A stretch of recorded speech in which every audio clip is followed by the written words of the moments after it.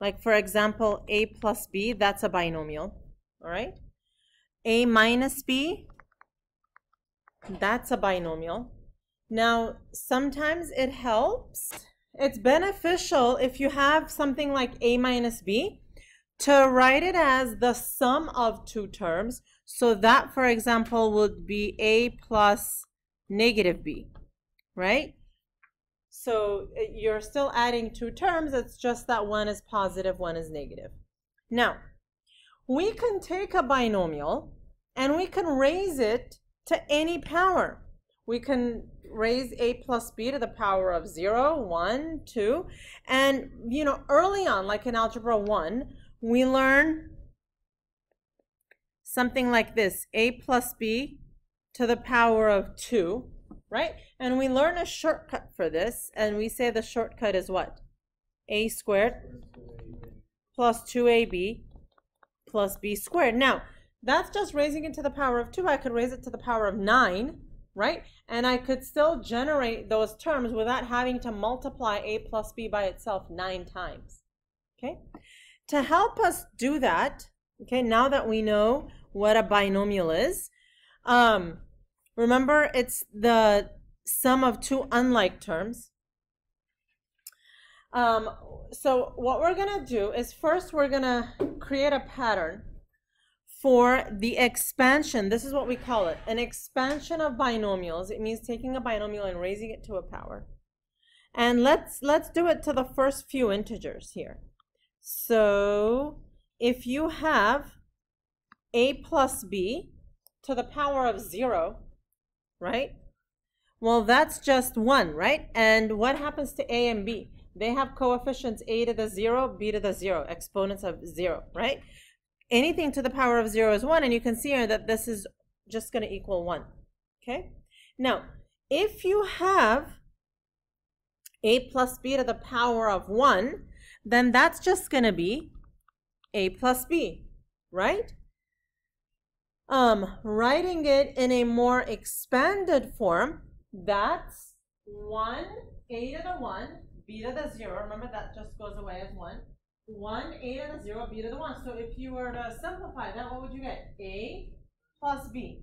Now, if you have a plus b squared, we just, you know, instinctively we say, oh, that's a squared plus 2ab plus b squared. Well, here, if you have a squared, what's the coefficient, what's the exponent of the b? It's b to the 0. And then you have 2a to the 1, b to the 1, b squared, a to the 0. Okay? Similarly, if you have a plus b cubed, this is how it looks. So what we want to do now is we want to observe some patterns. Okay? Let's take a look at exponents first. All right?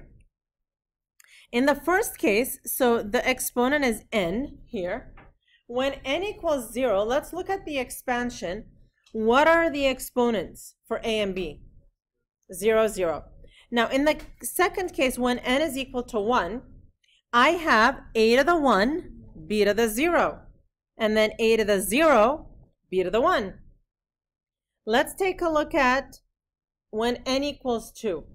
Let's look at all of the exponents of a to the 2, to the 1, to the 0. Let's look at all the exponents of b to the 0, 1, 2. Do you notice a pattern? What's happening to the exponents of the a's? It's decreasing. And what's happening to the exponents of the b's? Increasing. From what number do they decrease and to what number do they increase? To the n. Okay? Right. And now let's take a look at coefficients. What's the first coefficient always? What's the last coefficient always? 1. And what's in between? Just a mess of things. All right? Well, okay. So let's take a look at some more patterns here. In the first case, when n equals 0, how many terms do you have? 1. When n equals 1, how many terms do you have? 2. So in each case, each expansion has n plus 1 terms. Okay? The first and last terms are always a to the n, b to the n. Now, What about the sum of the exponents? Let's just take a random term. Okay, so for the n equals 2 row, let's take this one. What's the sum of the exponents? 2. For the n equals 5 row, let's take this one. What's the sum of the exponents? 5. So the sum of the exponents is always n for each term. Okay?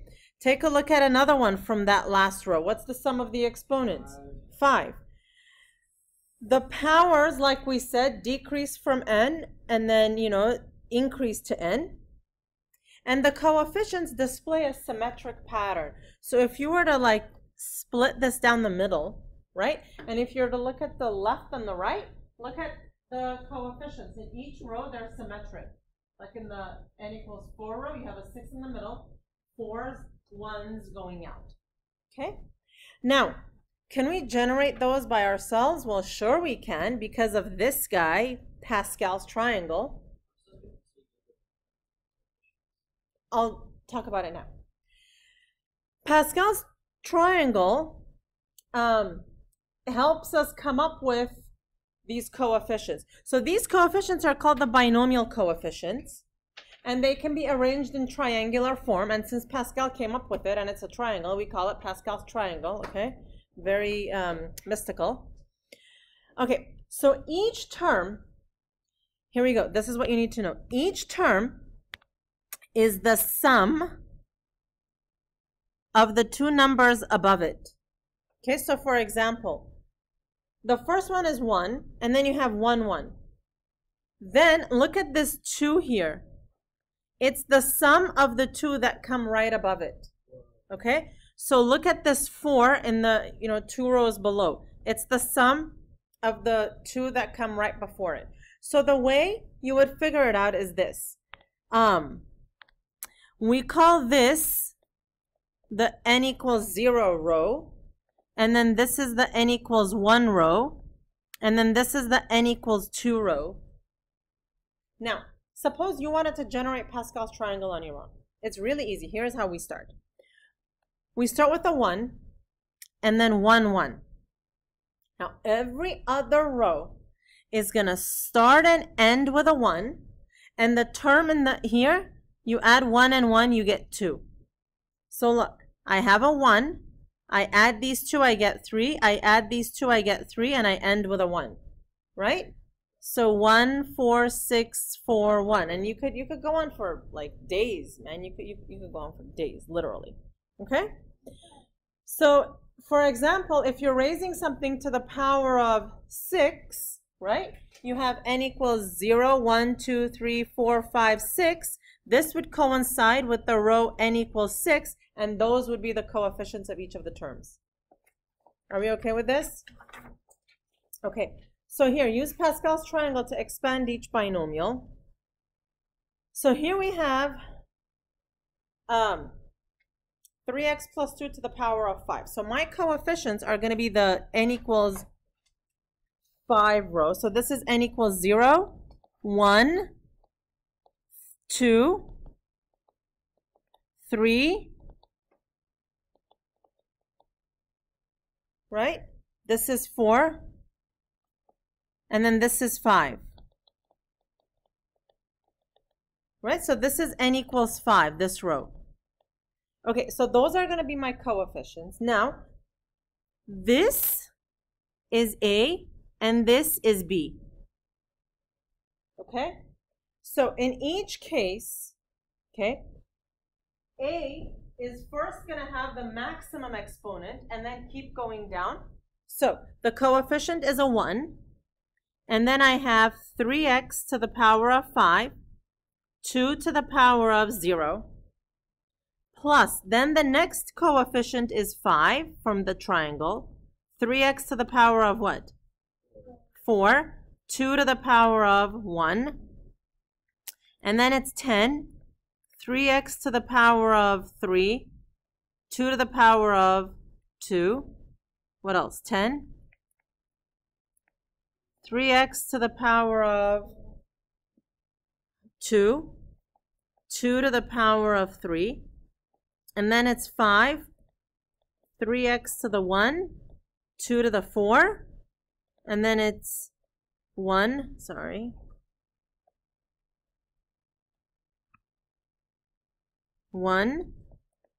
3x to the power of 0, 2 to the power of 5. Okay? And then you are going to have to simplify all this, right? So it'll be 243 x to the 5 plus 5 times 81 x to the 4 times 2 plus 10 times 27 x cubed times 4 plus 10 times 9x squared times 8 plus 5 times 3x times 2 to the 4 is 16 these days, plus 2 to the 5 is 32. Okay, so at the end of the day, we clean it up.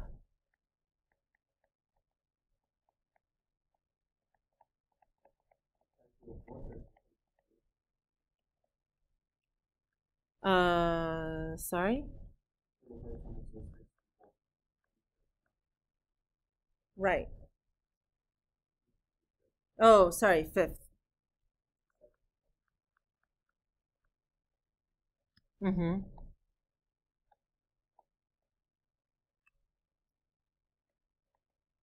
And that's the expansion. That's the binomial expansion of it.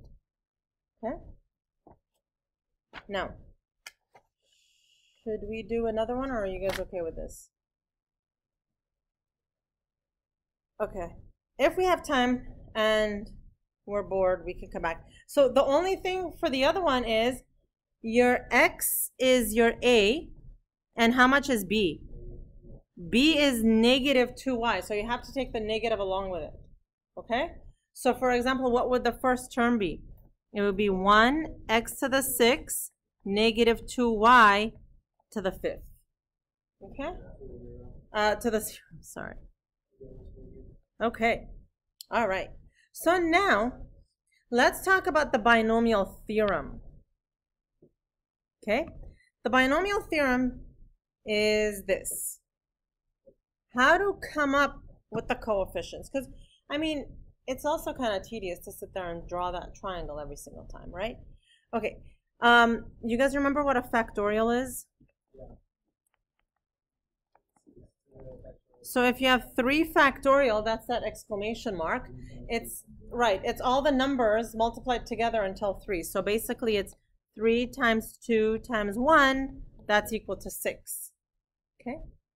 Now, the binomial coefficient. So suppose all I wanted is not this. All I wanted in part A is the coefficient of the 1, 2, 3, 4th term.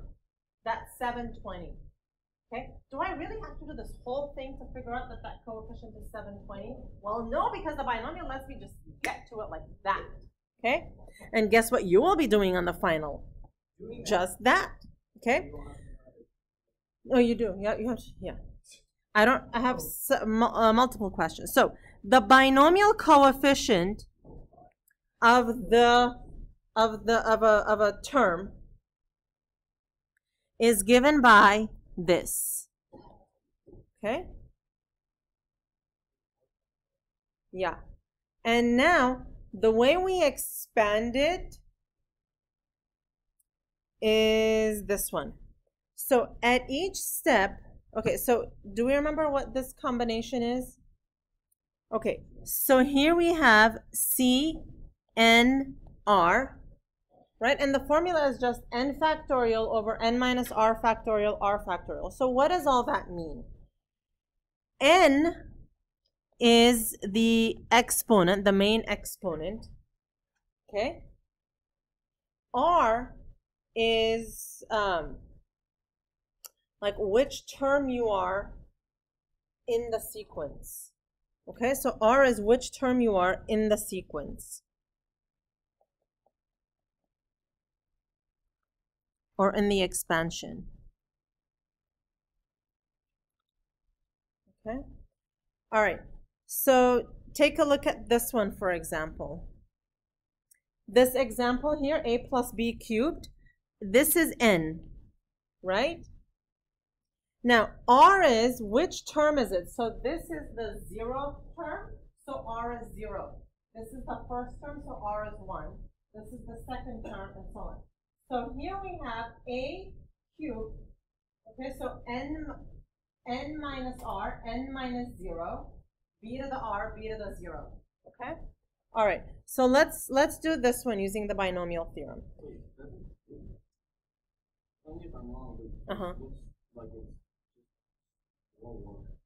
Well, but you'll see the benefit in a little bit. Okay? Yeah, you'll see the benefit in a little bit. So for example, suppose I'm doing C3, 2. Okay? 3 is your n, and this is your r. So if you plug it in that formula, it's n factorial over n minus r, 3 minus 2 factorial. R factorial is 2 factorial. So this is 3 factorial over 1 factorial, 2 factorial. So this is 3 times 2 times 1 over 1 times 2 times 1. And look, the last 2 cancel, so that's just the 3. Okay? No, I don't understand. 3 factorial will give you 3 times 2 times 1. What's factorial? That, we just did factorial a few minutes ago. Factorial. I just don't understand why you moved that. Where did I move Like things? from the factorials to 3 times 2 times 1. Okay, so remember what we were doing here. What a factorial is, like you learned back in the day, is 3 factorial is just 3 times 2 times 1. That's how it's defined. So if you have 5 factorial, it's 5 times 4 times 3 times 2 times 1. Okay? Yeah. Yes, then. Okay, here. So let's do this first one now. Here is what you have, right?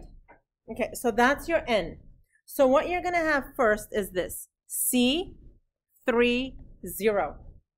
Okay? Now, I'll fill everything in a little bit. The next one is C3, 1. The next one is, no, C3, 2. This is always n. This is constant. And this is the number of term, like this is the 0th term, 1st term, 2 term. That's the R. Plus, you have C3, 3. Okay? So your R has to go from 0 until you equal n. And then how did the coefficients look? The coefficients, I'm sorry, the terms, it's a cubed b to the 0, a squared b to the 1, ab squared, a to the 0, b to the 3. Okay, look at these a's. The first term, it starts with the maximum exponent, a cubed. Yes? A cubed. Yeah. And then it goes down. Remember, that's what we're doing before. A to the 3, 2, 1, 0. I don't see why how this is different. How it's different than Okay. You'll see. It's not different now. We're going to generate the same numbers. Okay? But you'll see the benefit in a little bit. So what is this? What is this first term? It's going to be 3 factorial over 3 factorial, 0 factorial, right? So look, it's n factorial over n minus r, r. No, 0 factorial is 1. 0 factorial is 1. Just remember that. That's okay. I don't have time to prove it, but it is 1. 0 factorial is 1. Okay? It's 3 factorial over 2 factorial, 1 factorial, a squared b. And then it's 3 factorial over what? 1 factorial, 2 factorial, ab squared. 3 factorial, 0 factorial, 3 factorial. B cubed. Okay?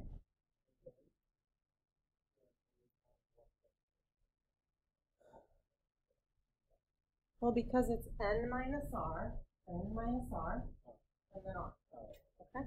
So in each time you subtract and then you put the second one. So the first one, the difference, the second one. The first one, the difference, the second one. The first one, the difference, the second one. Okay, so if 0 factorial is 1, 3 factorials go away, so we have a cubed plus, what's this? 3 times 2 times 1, and this is 2 times 1, so it's just 3. What's this? 3 times 2 times 1, and this is 2 times 1, so it's just 3. Okay? And these will go away. So now let's see what we have. 3a squared b plus 3ab squared plus b cubed. Okay, so that's the binomial theorem. So think of it as you can do it using Pascal's triangle, or you can do it using the binomial theorem. And yes, you should know how to do both. Now, you can figure out these coefficients using your calculator. So, in your calculator,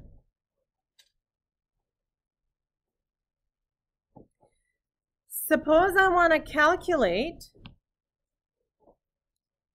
C3, 2, right?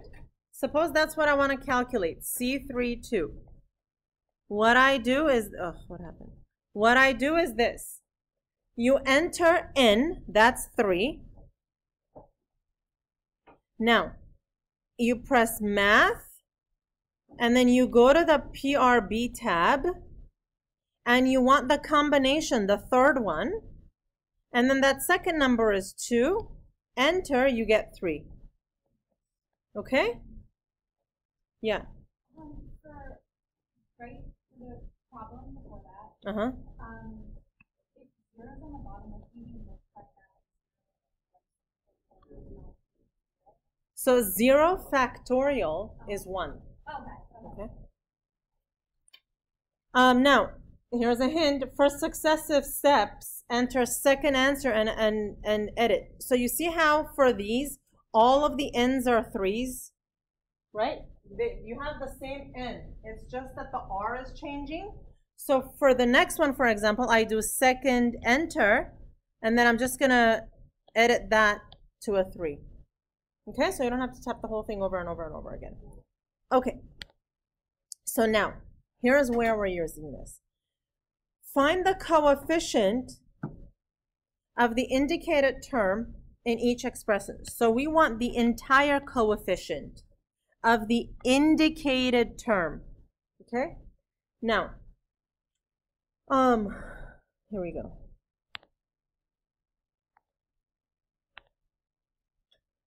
So here we want a minus b to the 10, right? So imagine, how many terms does that have? A minus b to the 10. 11 terms.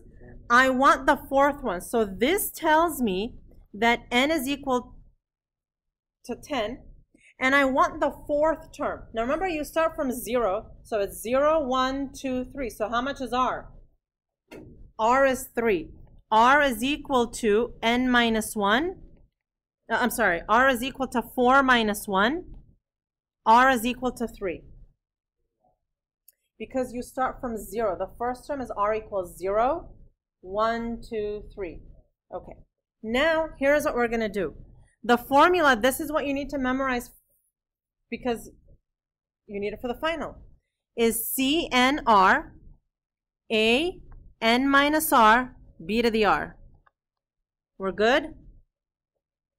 Say yes. Yeah. Okay. So C, how much is N? 10.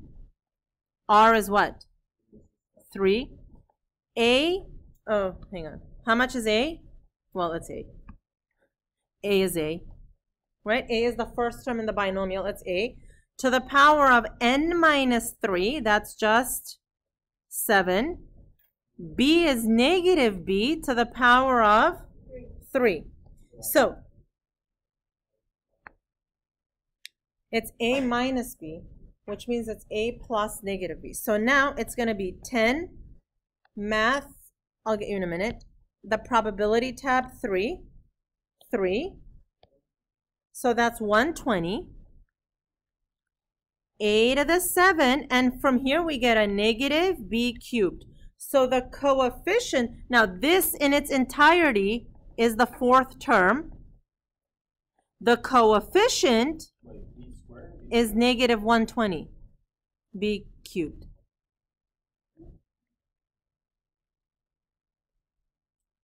Okay, this problem is stated differently. 3x minus 4y to the 8. What does 8 represent? N. Okay, now this term, remember the way it's given? It's a to the n minus r, b to the r. So what's the 7? The 7 is n minus r.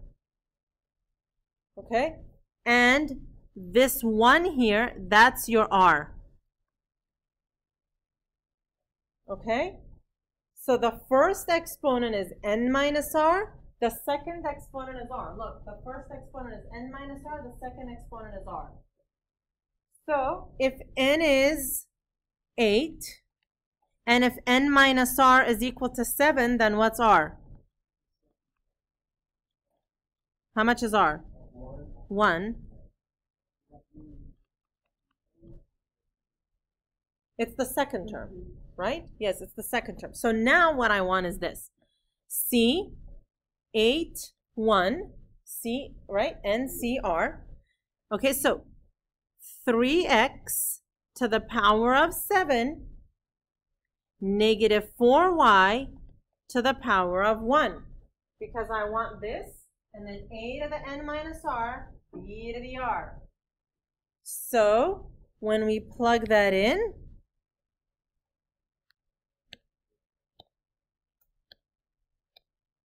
eight. What's 3 to the 7? That's a lot. 2,187 times negative 4, x to the 7, y. And if you multiply all of those, then the coefficient, then it's negative 69,984. X to the 7y, so the coefficient is this. Okay.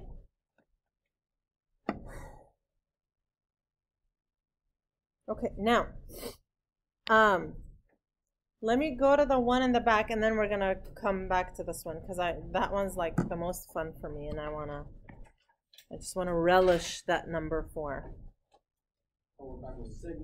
Sigma notation. So you see how we just have a counter that just keeps going and going and going and going. Okay. Okay.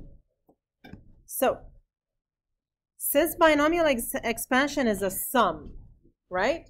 Basically, when we expand these, what am I doing? I'm doing like, if I have a plus b squared,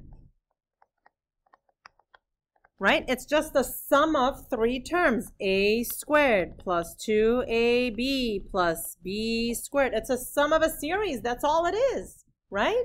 So that means I replace the combination term by this.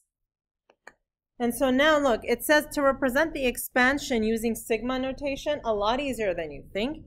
It's basically r equals 0 to 17. Okay. How much is n? 17 to r. Okay. And now it's 3x n minus r negative 5y r. That's all. That's all you do. Okay? That's the answer. Huh? Well, you're not putting in a value for r, remember? Yeah, so this is telling you that R is going to go from 0 to 17, and you're going to take combinations of 17 and R, just like this, combinations of 17 and R, and with these terms, exponents. Okay? All right, now let's go and expand this using the binomial theorem, because again, you're going to have to do this on the final, so let's do it. Okay, how much is n? N is 5. Okay, so here's what we're going to do. Let's just do the coefficients first. So the coefficients, it's going to be 5, 0 is what you start with, right? And then I'm just going to leave a little bit of space and go C5, 1, C5, 2, C5, 3. Now I'm going to run out of space. C5, 4, C5, 5. I left too much space, but it's okay. Okay? Now, the stuff inside the terms, it's going to be 2t to the 5. And if you want, you know, you could like divide and conquer here, do an assembly line system.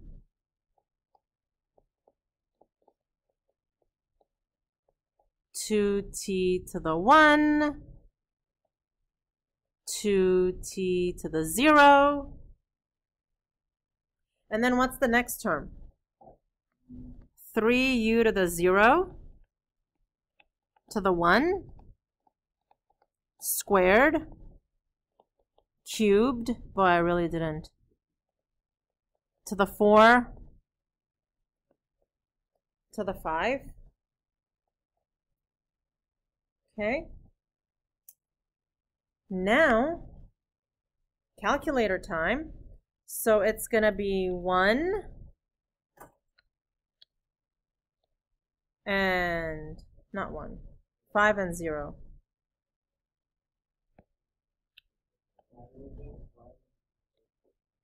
Huh? I'm just going to plug them in now. So 5 and 0 gives you 1. 2 to the 5 is 32t to the 5. Plus, okay, next one, I do second enter and just edit this one. So I'm going to get a 5. 2 to the 4, 16t to the 4 times 3u. You guys with me? Plus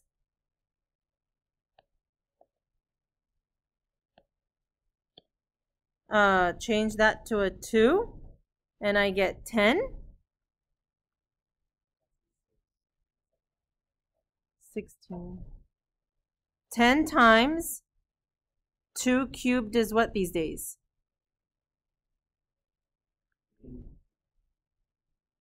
8t cubed, 9u squared. Now look, is this the middle of it? Is this the middle of it? What are the next coefficients from the binomial? So same thing, 10, 5, 1. You see how simple it is? So now it's going to be 10 times 2 squared is 4t squared, 27u cubed, 5 times 2t, 64u to the 4. No, 3 to the 4 is 81, sorry.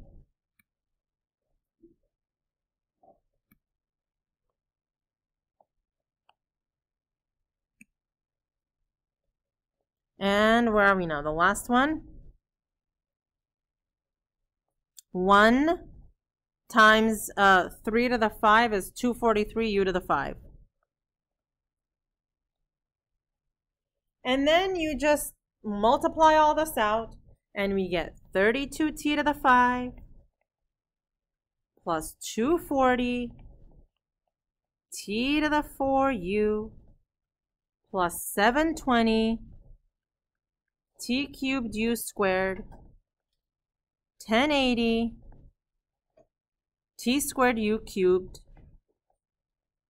810 tu to the 4 plus 243 u to the 5. Okay? And that's that. Yes. So we never